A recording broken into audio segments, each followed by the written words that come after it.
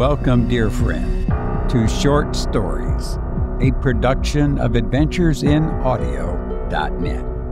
I'm Robert Crandall. By the way, the website I just mentioned will be upgraded, rehabilitated, revamped, etc. from its current bare-bones design, so check in often, and I hope that you will like it. Remember also, we are now on YouTube. Another thing I said I would get to about a year ago. Yes, I'm not exactly Johnny on the spot, but you can find us under Adventures in Audio. Recently, I received an email from Last Resort that read like this: Adventures in Audio is the best kept secret of YouTube. Wow. And he says, I can't believe you don't have 1 million subscribers. Wow. Well, thank you, Last Resort, for that wonderful comment. I really, really appreciate it. That's excellent. And maybe some more people will find us on YouTube. Some other new features are in the works too, so stand by. I don't want to say, well, we're going to do this and do that, and it's a year down the road. I'll try not to prolong things, but there are some other things I want to do that are very exciting, and so stick around. And now for our feature story. This story appeared in Weird Tales magazine in October of 1936. And this is another story about being buried alive. Ugh, a dreadful thought that sends chills throughout my body. Can you imagine? You wake up and you're in a coffin 6 feet below the surface. Trapped. You can't move. Total darkness. And you lie there and suffocate. Edgar Allan Poe's story, The Premature Burial, goes into great detail about this horrible tragedy.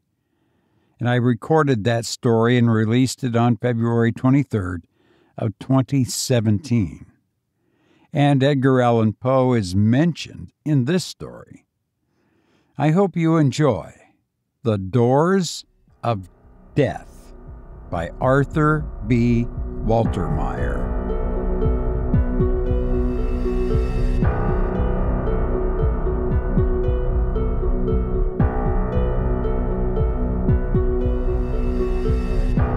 A heavy stillness hung about the great halls and richly furnished rooms of Judson McMaster's residence, and even seemed to extend out over the velvet lawns, the shrub-lined walks, and sun-blotched reaches under the lacy elms and somber maples.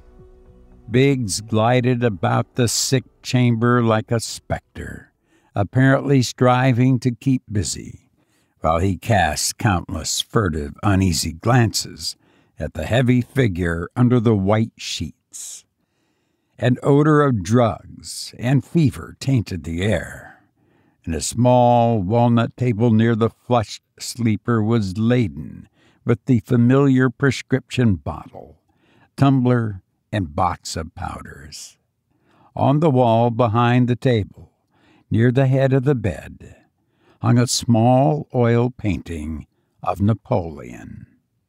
The sleeper stirred restlessly, raised himself painfully and slowly, and attempted to seek fleeting comfort in a new position. At the first movement, Biggs was a shadow at the bedside, deftly manipulating the coverings and gently aiding the sick man with a tenderness born of long service and deep affection. As the massive gray head sank into the fluffed pillow, the tired eyes opened, lighted by a faint glint of thankfulness. Then they closed again, and the once powerful body relaxed. With a pitiful, wistful expression on his aged face, the faithful Biggs stood helplessly peering at the sick man until hot tears began to course down his furrowed cheeks, and he turned hastily away. "Biggs." The voice, still strong and commanding, cut the semi-gloom like a knife. Biggs, who was about to tuck the heavy curtains still more securely over the windows, whirled as though he had touched a live wire, and in a flash was across the great room and beside the bed. "Did you call, sir?" His voice quivered. "No." A faint twinkle lighted the sick man's eyes.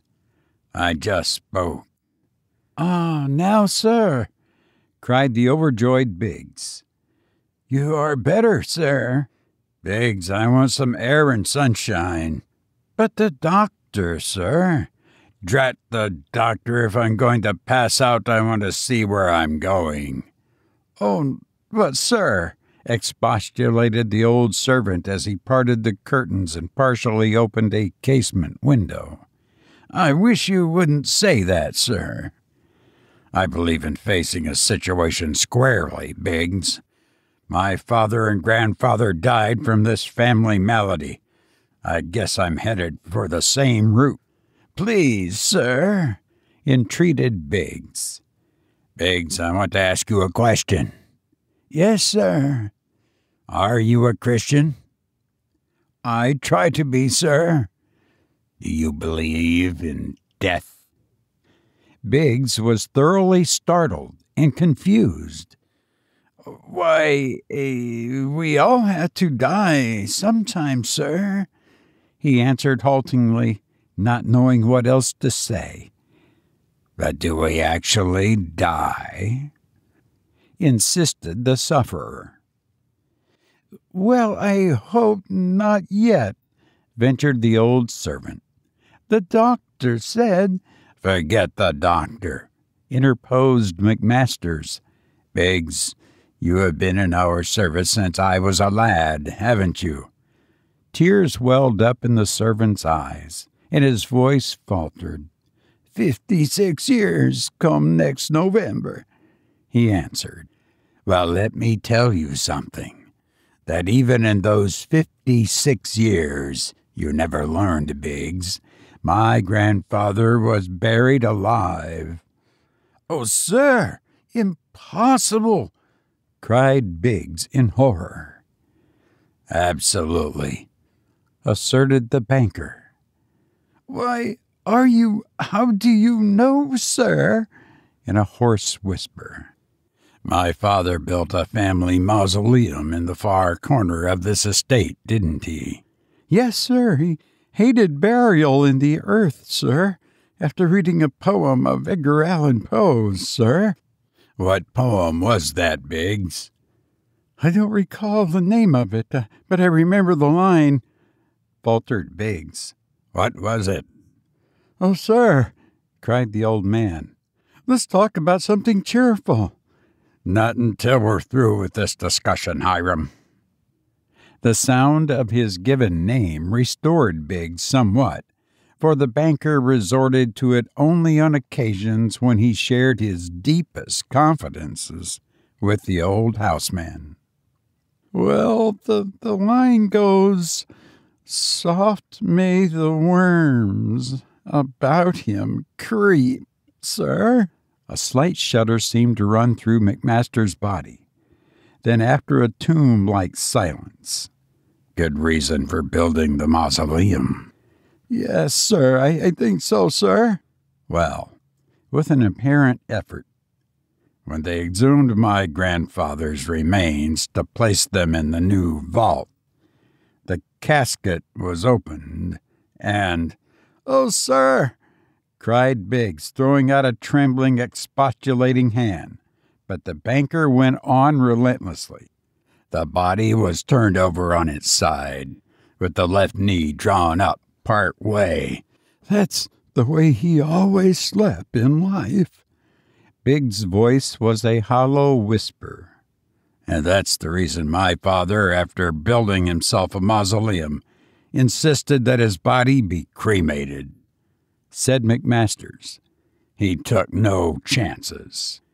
Big's horrified eyes traveled dully to the massive urn over the great fireplace and rested there, fascinated. "Hiram, where is heaven?" Big's eyes flitted back to rest in surprise upon the questioner. "Why, up there, sir," pointing toward the ceiling. "Do you believe that the earth rotates on its axis?" "That's what I was taught in school, sir." "If that hypothesis is true, we are rolling through space at the rate of about 16 miles a minute," figured the banker. "Now, you say heaven is up there." "Yes, sir." "Biggs, what time is it?" The servant glanced at the great clock in the corner. It's 12 o'clock, sir, and time for your medicine," in a voice full of relief. "Never mind the drugs," commanded McMasters, "until we've finished our problem in higher mathematics. Now, if I ask you where heaven is at midnight, which will be 12 hours from now, where will you point?" Triumphantly. "Why, up there," replied the bewildered servant, again indicating the ceiling. "Then," cried McMasters, "you will be pointing directly opposite from the place you indicated a moment ago. For by midnight the earth will have turned approximately upside down. Do you get my point?" "Yes, sir," replied poor Biggs, thoroughly befuddled. "Then where will heaven be at 6 o'clock this evening?" fairly shouted the sick man. "Out there," replied the servant, hopelessly pointing toward the window. "And where will heaven be at 6 o'clock in the morning?" "Over there," and Biggs pointed a trembling finger at the fireplace. Then, "Oh, sir, let's not. The doctor—" "Hang the doctor," interrupted McMasters testily. "I've been thinking this thing over, and I've got to talk about it to someone." "But don't you believe in the hereafter?" queried Biggs, a horrible note of fear in his pitiful voice. For a moment the banker was silent. The massive clock ticked solemnly. A coal toppled with a sputter and flare in the fireplace. "Yes, Hiram," in a thoughtful voice, "I suppose I do." "I'm glad to hear you say that," cried Biggs, in very evident relief. If you could but tell me," continued the banker, "from whence we come and whither we go." "If I knew, sir, I'd be equal with the Creator," answered Biggs with reverence. "That's well said, Hiram, but it doesn't satisfy me. I've made my place in the world by getting to the root of things. If I could only get a peek behind the curtain before I go. Backstage, you know. Mayhap I would not be afraid to die." And his voice fell almost to a whisper. "The great director does not permit the audience behind the footlights unless he calls them," answered Biggs whimsically, the ghost of a smile lighting up his troubled features. "Another thing, Biggs. Do you believe these stories about Jonah and Lazarus, and the fellow they let down through a hole in the roof to be healed?" "I do, sir," with conviction. "Do you understand how it was done?" testily. "Of course not, sir, being only a human." "Then tell me, Hiram, when you cannot see through it, how can you swallow all of this theology?" "My faith, sir," answered Biggs, simply raising his eyes with reverence. At this, a quizzical smile came over the sick man's face. "I'm looking up, Hiram. Don't forget, since it is 12:30, that we have swung around 480 miles from the spot you originally designated as the location of the pearly gates." "Oh, sir, I beg of you," remonstrated the servant. "I cannot bear to have you jest on such a— Why, master—" He broke off with a little cry, rushing to his bedside. The quizzical smile on the banker's face had suddenly faded, and his head had fallen feebly back upon the pillow. "Oh, why did he waste his strength so?" cried Biggs piteously, as with trembling hands and tear-blurred eyes he searched the little table for the smelling salts. After a few breaths, the patient sighed and opened his eyes wearily. "My medicine, Hiram, and then I must rest." At midnight, Biggs, dozing in a big chair by the fire, was aroused by a voice from the sick bed. "Hiram." "Yes, sir," scurrying to turn on a subdued light.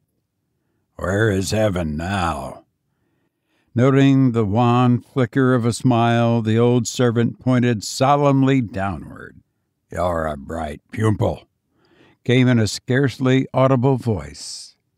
"Thank you, sir." "Do you know, Biggs, I wish I had led a different, better life." "You have been a good master, sir. You have been kind. You have given liberally to charity," Biggs defended him. "Yes," cynically, "I have given liberally to charity, but it has been no sacrifice." "You have been a pillar in the church," ventured Biggs. "Yes," bitterly, "a stone pillar. I have paid handsomely for my pew, and slept peacefully through the sermons. I have bought baskets of food for the poor at Thanksgiving and Christmas time, only to let others reap the happiness of giving them away. I could have had so much joy out of Christmas, if I would. I could have been a jolly, rosy-cheeked Santa Claus and gone to 100 homes, my arms loaded with gifts." "True, sir, but you made that joy possible for others." "When I should have known the thrill of it myself. I have not really lived, Hiram. To draw the sweets truly out of life, one must humble himself and serve his fellow men. Yes, the scales have fallen from my eyes, Hiram, but it's too late. The spirit is willing, but the flesh is weak." "It doesn't seem right, sir," said Biggs after a pause. "What's that, Hiram?" "Why, sir, that you should be stricken down in the prime of your life, just at the time when you could mean so much to others, while I, old and useless, am permitted to live on. But I am not finding fault with Providence, sir." Biggs hesitated to say, "I just can't find the meaning of the riddle, sir." "Probably I've had my chance and fumbled it, Biggs." "Even so, sir, God is not vindictive according to my ideas. There surely is some other solution. I'm still going to pray that he will take me in your stead, even if a miracle must be performed." "So you have faith in your prayers, do you, Biggs?" "Yes, sir, if they are unselfish prayers."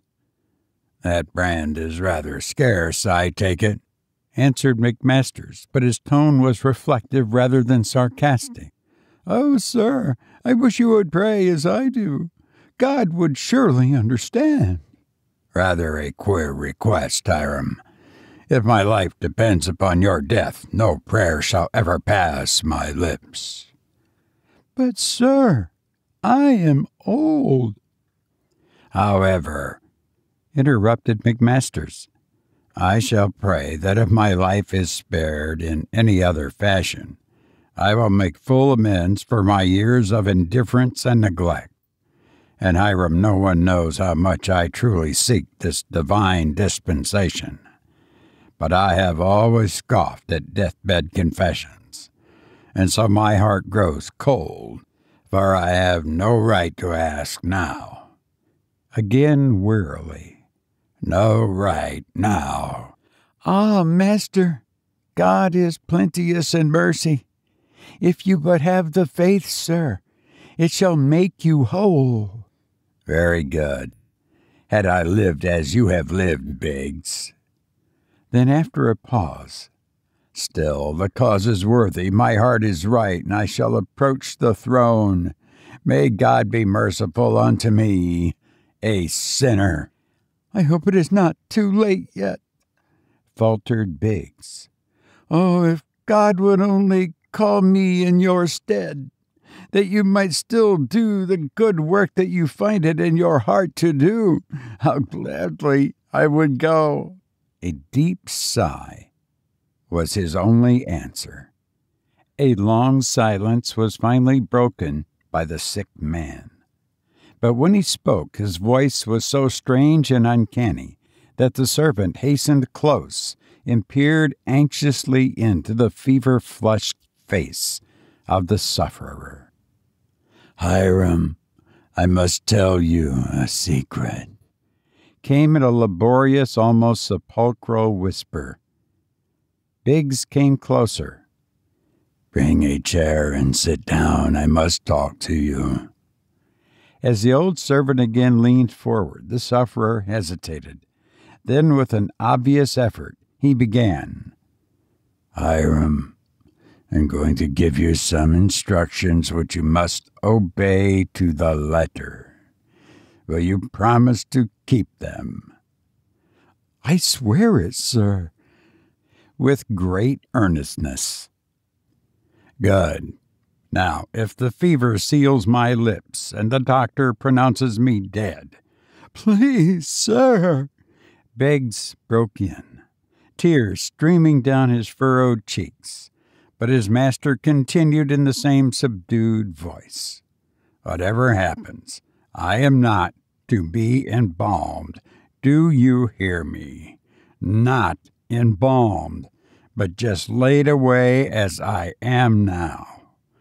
Yes, sir, in a choked voice which fully betrayed the breaking heart behind it. And now, Hiram, the rest of the secret. He paused and beckoned Biggs to lean closer. In my vault, in the mausoleum, I have had an electric button installed. That button connects with a silver bell. Lift up that small picture of Napoleon there upon the wall. His hands trembling as with palsy, Biggs reached out and lifted aside the picture hanging near the head of the bed, and there revealed the silver bell, fitted into a small aperture in the wall. Then, with a sob, he fell back into his chair. Hiram, in a whisper, after they bury me, you are to sleep in this bed. With a cry, the old man threw out a horrified, expostulating hand. Catching it feverishly, the banker half raised himself in bed. Don't you understand? He cried fiercely. I may not be dead after all. Remember, grandfather? And Biggs, if that bell rings, get help quick. Suddenly releasing his hold, McMaster fell back limply among the pillows. All through the long night, the faithful Biggs maintained a sleepless vigil, but the banker lay as immovable as a stone. When the rosy-cheeked dawn came peeping audaciously through the casements, Big drew the heavy curtains tightly shut once more. Not until the doctor's motor whirled away did the patient rouse from his lethargy. Apparently strengthened by his deep stupor, he spoke, and Biggs stood instantly beside him. What did the doctor say? Biggs hesitated. Out with it. I'm no chicken-hearted weakling. Nothing much, admitted Biggs sadly. He only shook his head very gravely. He doesn't understand this family malady any more than the old quack who allowed my grandfather to be buried alive, said McMasters almost fiercely. Biggs shuddered and put a trembling hand to his eyes. What ails me, Biggs? Almost plaintively. No one knows. This fever has baffled the scientists for years. When you fall into a comatose condition, they call it suspended animation. That's the best thing they can do, find names for diseases. My family doctor doesn't have any more of an idea about this malady than you or I. The average physician is just a guesser. He guesses you have a fever and prescribes a remedy, hoping that it will hit the spot. If it doesn't, he looks wise, wags his head, and tries something else on you. Maybe it works, maybe it doesn't.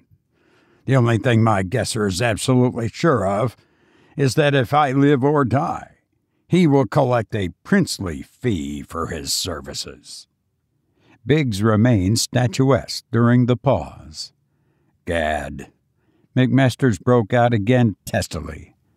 If I fiddled around in my business like that, I'd be a pauper in a month. But the doctor says you're coming on, ventured Biggs. Sure he does, answered the banker with a sneer. That's his stock in trade. I know that palaver. Secretly, he knows that I am as liable to be dead as alive when he comes again. Oh, sir, you aren't going to die. That's what I'm afraid of, Biggs. But they'll call me dead and go ahead and embalm me and make sure of it. Oh, sir, I wish. Now remember, Biggs, broke in the sick man. Shoot the first undertaker that tries to put that mummy stuff in my veins. I understand perfectly, sir, answered Biggs, fearful lest the other's excitement might again give him a turn for the worse. I know I'm apparently going to pass away. My father and grandfather both had this cussed virus in their veins, and I don't believe either of them was dead when he was pronounced so.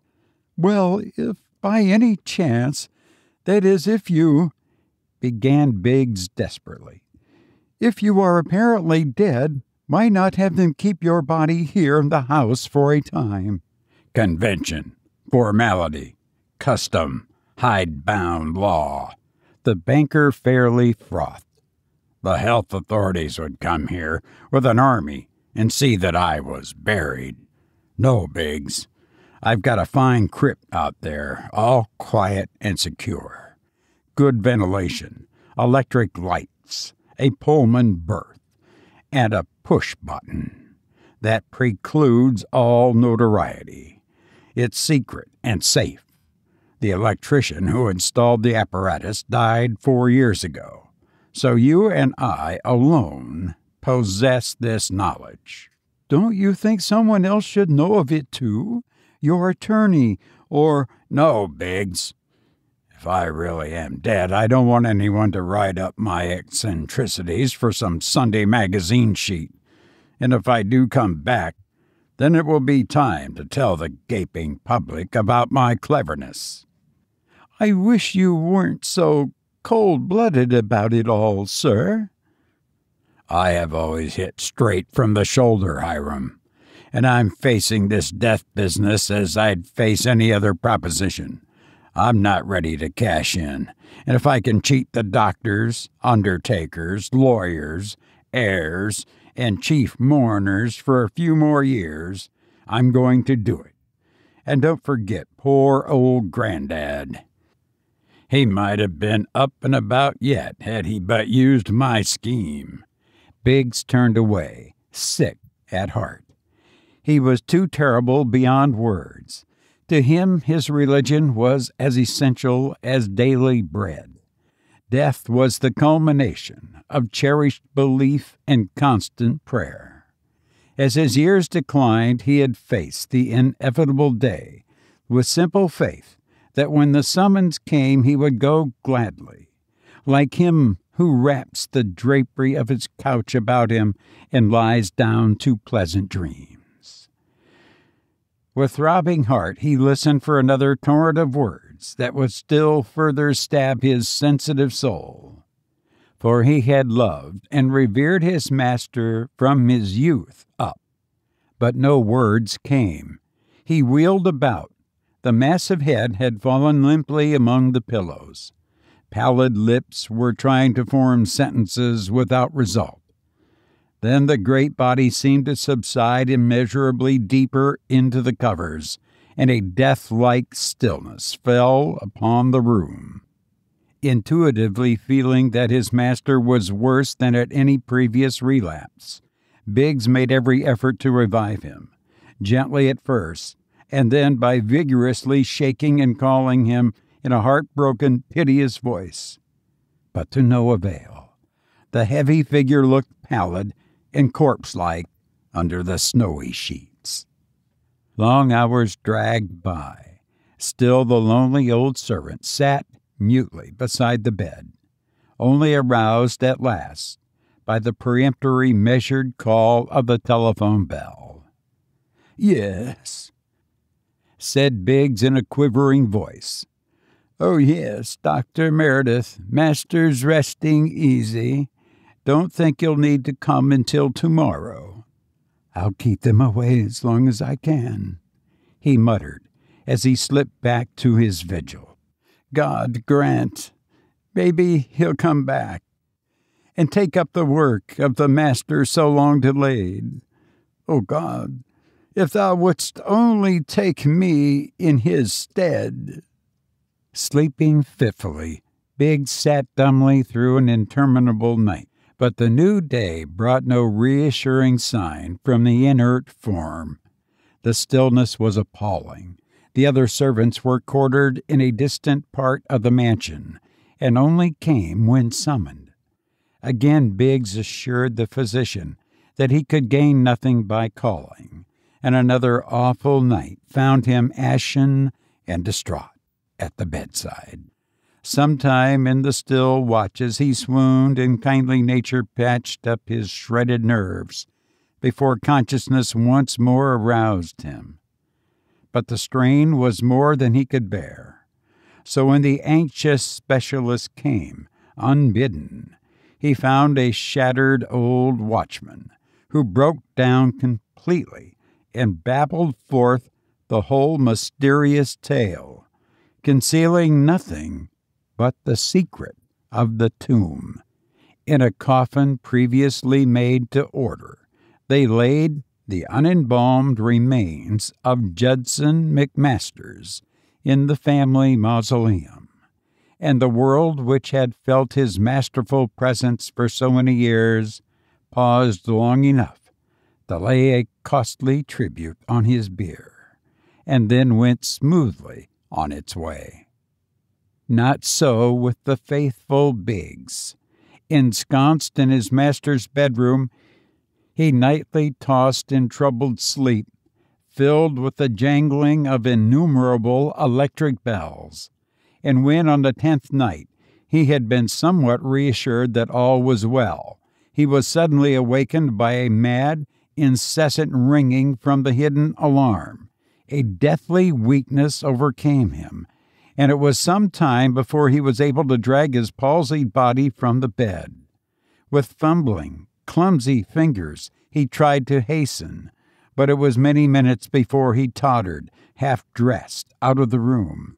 And as he did so, his heart almost stood still, then mounted to his throat as if to choke him. "Biggs!" A voice. McMaster's voice was calling. He staggered to the head of the wide, massive stairway and looked down. There stood the banker, pale, emaciated, but smiling. And then, as from an endless distance, came more words. "I forgot to tell you. I had a trap door in the end of the casket. When you didn't answer the bell, I found I could come alone." With an inarticulate cry, Biggs stretched out his trembling arms. "My master! I'm coming now." Then he swayed, stumbled, clutched feebly at the rail, and plunged headlong to the foot of the stairs, a crumpled, lifeless form.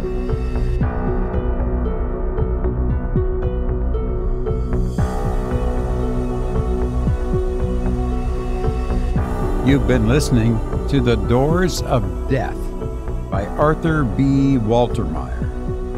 If you enjoyed this podcast, please share it with someone. I've enjoyed being with you, and I hope to be with you again soon. Now you must return to our troubled world. Please take care, and thank you for listening to me.